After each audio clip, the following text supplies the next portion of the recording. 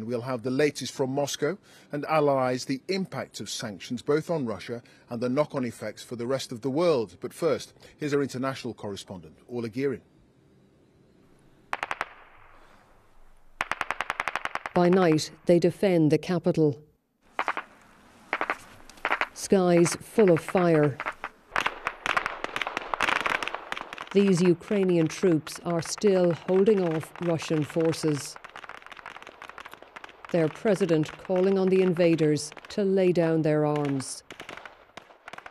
Бросайте вашу технику и уходите. Drop your weapons and get out of here. Do not believe your commanders. Do not believe your propagandists. Just save your lives and go. Уходите. And in a Kyiv children's hospital, a young victim of Europe's newest war lies between life and death. He's just 13, and doctors tell us as his family tried to flee, they came under fire. It's unclear from which side. The smallest brother was killed, unfortunately. This boy has injuries of face and also injuries of spine. It's very difficult to say at this moment what is the prognosis, but we will try to do everything to save this child. Here at Okhmadet Hospital, the largest paediatric centre in Ukraine, staff are used to battling disease. Now they have to adjust to war on their doorstep. Most of the patients have been moved to the basement for safety reasons. There was another air raid siren just as we arrived. Now, doctors here say they have enough supplies for the moment, but the World Health Organization is warning that if the situation in Kyiv gets worse, oxygen supplies could start to run out. And just outside, desperately ill children wait, with their worried mothers, to be transferred to Poland for cancer treatment no longer available here.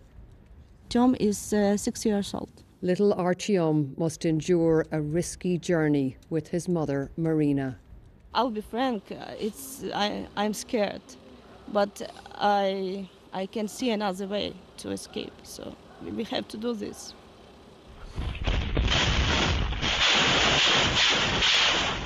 But no escape today in Kharkiv, Ukraine's second largest city. Military experts say it looks like Russia is using cluster bombs, which are banned by many countries. This is a residential area with no military objects. Here, a factory of some kind, now destroyed. It was a relentless bombardment of a major city as peace talks were beginning.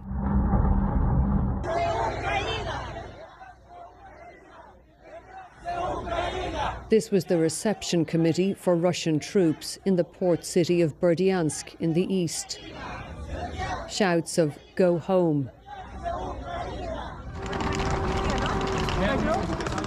Back in Kyiv, the air raid sirens were wailing again, and some were rushing for the railway station, including this group of students from India. We don't know what's going to happen next, but the only thing is that we are going to go to home, and we're trying our best to go back to home, that's it. There have been reports of foreign students not being allowed on trains. But in this time of war, hopes all will be treated equally. In these hard times, I just hope it doesn't matter who's Indian, who's Pakistani, Russian, Ukrainian. We all are just people, we have certain human rights. So I guess in these hard times, we should just help each other and cooperativeness, and that's all. Many are carried to the station by fear for their children, for their city, and the lives they led until last week. Inside, it was all too much for this beloved pet. And already there are queues for food, some wondering how long it will be before supplies start to run out. Day 5 of the invasion, and Ukraine still resists. But there are fears this city could be put under siege. And once again, darkness brings new danger in the capital. This time a strike on a radar centre. The city hunkers down for another night, knowing there could be worse to come. Orla Guerin, BBC News, Kiev. Well, the UN says more than 500,000 people have fled Ukraine since the invasion began last week. Many are travelling to Poland, which borders the west of the country. Our special correspondent Fergal Keane reports from the Ukrainian city of Lviv, close to the Polish border, on the growing refugee crisis. To the edge of desperation and beyond. In a bewildering crisis. The women and the children of Ukraine fleeing their country. You will not be allowed, the policeman shouts to the men on the stairwell. Women and children only. Tempers fray. Back and forth go the arguments and pleas.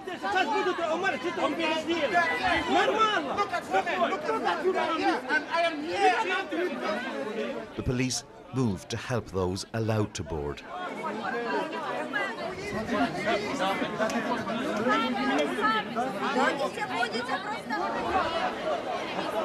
So the women and children are being pulled from the crowd on the stairs now so that they can board the train. The police, again, are outnumbered, but they are doing their best. I've seen them go down there into the crowds and try and calm people.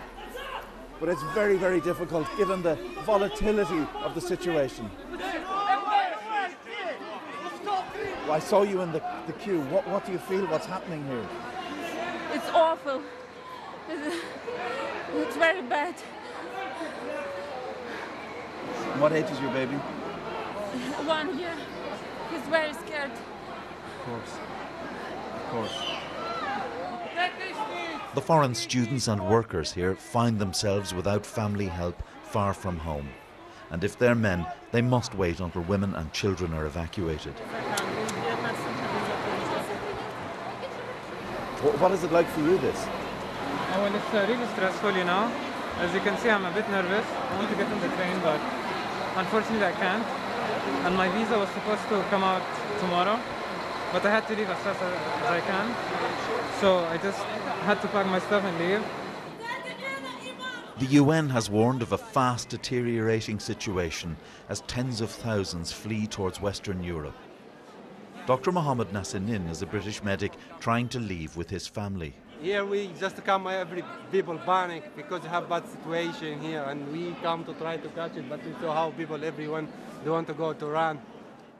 This is what he's run from. The Russian shelling of Kharkiv. And this is the voice of a young woman in the city, terrorized by shelling close to her apartment.